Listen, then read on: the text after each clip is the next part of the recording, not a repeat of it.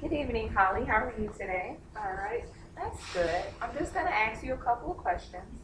Um, do you have congestive heart failure? No. No. Any circulation problems? Yes. Yes. Any problems with breathing or asthma? No. No. How about diabetes? Any history of that in your family or History of in my family. in your family? Grandma Okay. has it. How about depression medication? No. No. Any liver or kidney disease? No. No. Okay. How about your any thyroid disorders? No. All right. Well, the reason I was asking you those questions, taking your blood pressure was 210 over 125, which is pretty high. So with that, we were thinking about putting you on a blood pressure medication, Metoprolol, which is a beta blocker. Your nurse Geri will come in a little bit to give you some teaching on that and give you a little more insight on it. Sounds good? Sounds good. All right. She'll be in with you in a minute. All right. Hi Holly, I'm Geri.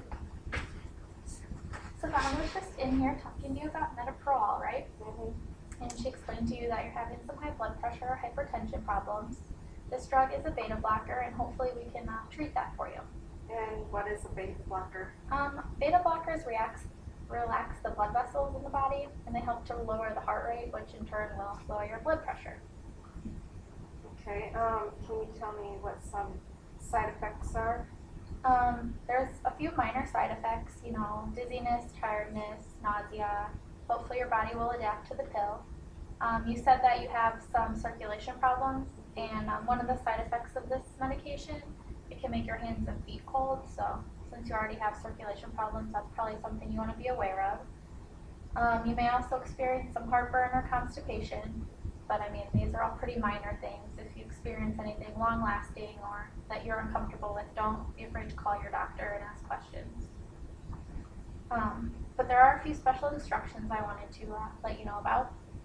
You're going to be put on an oral pill. And you're going to want to take it 2 times a day with meals. Now, if you eat dinner late, try to have a late afternoon snack and take the pill. Don't try to take the pill really late at night. Okay? You might stay up late and not get a good night's sleep. The second one is to keep the pill away from heat and moisture. So don't store it in your bathroom. Try to keep it out of the sunlight. Since this is a blood pressure medication, you're going to have to go see your doctor pretty regularly to have your blood pressure checked to make sure it's working. And something you can do at home before you take the pill each time is check your radial pulse, and that's on your wrist. You can find it like right here, and you're going to want to check that for a minute. Okay. Do you feel that? Yeah. Okay, so before you take each pill, take your pulse for a minute, and if it's below your baseline or below 60, or you notice anything irregular, call your doctor and don't take the pill for that dose. Okay. Do you have any other questions for me today? Will I ever be able to get off this medication? Usually once you start a blood pressure medication, you won't go off of it.